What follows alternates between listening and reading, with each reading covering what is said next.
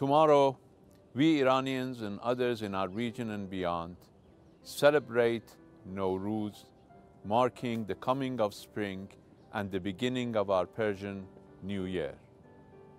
It testifies to the character, spirit, and magnanimity of our people, that they celebrate amid unprecedented, inhumane, and illegal sanctions and pressures.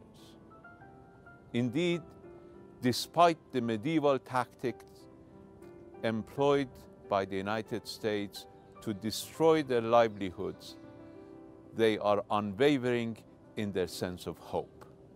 This is, of course, not new, as our people have shown 7 consecutive American presidents. We Iranians don't just persevere in the face of adversity. Rather, we seize on it as an opportunity to reinvent ourselves and to advance. Nowruz represents the culture of constant renewal and hope. We not only celebrate the renewal of nature, but resolve to renew our thoughts, our deeds, and efforts for a brighter future for ourselves, our loved ones, our nation, and indeed our planet. This year, we in government are at the forefront of this tradition as we reaffirm our endeavor to do better for our people, whether at home or abroad. In the coming year, Iranians will experience the dividends of an emerging economy of resilience that will increasingly shield their livelihoods. This economy will be signified by greater connectivity, efficiency, transparency, and perhaps most importantly, accountability. In parallel, we will continue to engage with our partners to brick by brick dismantle the inhumane wall that the US administration has labored to erect around us.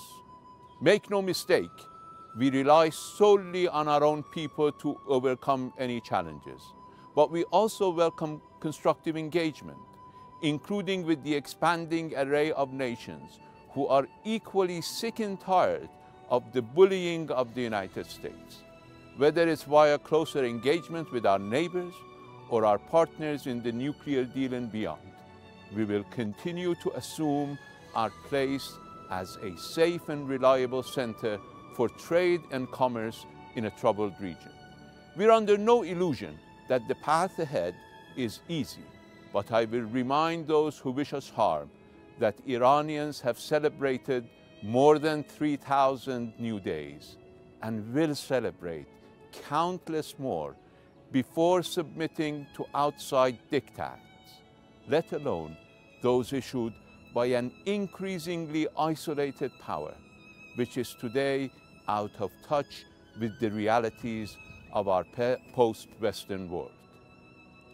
We Iranians have proudly outlived many aggressors, but our people have consistently shown a strong preference for less regional and global tension and more dialogue and more constructive engagement. To all my Iranian compatriots and all those celebrating in the world of Nowruz, I would like to extend my wishes for a happier, healthier, and more hopeful new year. With faith and hope, Iranians have shown that there is nothing that can stop us from pursuing a brighter future. As Maulana has said, آمد بهار عاشقان تا خاکدان بستان شود. آمد ندای آسمان تا مرغ جان پران شود. Happy New Year to all of you.